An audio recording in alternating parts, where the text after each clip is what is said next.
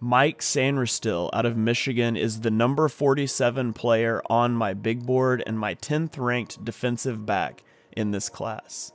He was a 3-star recruit coming out of high school and was actually recruited as a wide receiver who switched positions to cornerback after 3 years at Michigan prior to the 2022 season. He is 5'9.5" and 182 pounds. He ran a 4.47 40-yard dash, which is 56th percentile.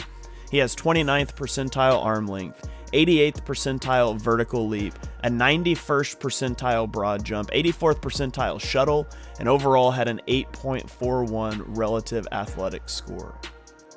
Sainristil was a first-team All-American operating largely out of the slot in college in 2023.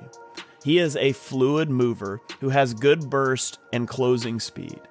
He has good vision and instincts in the passing game, and you can really see his wide receiver background in his understanding of what opposing wide receivers are trying to do and in his ball skills. He had 6 interceptions in 2023, 2 of which he returned for touchdowns. And so he's a ball hawk who is good with the ball in his hands, as you would expect from a former receiver.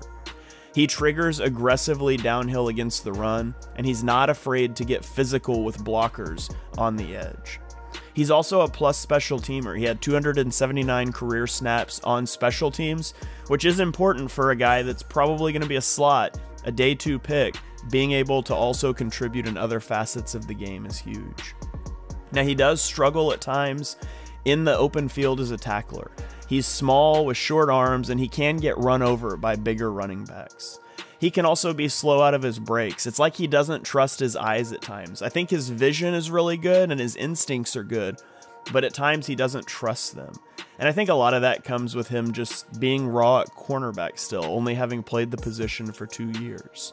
I have a 2nd round grade on Mike Sainristil. I think he's a good slot defender, and he projects well to the next level for a team that wants only a slot defender. I wouldn't put him at the boundary, but if you want him in the slot, I think he would be a great draft pick.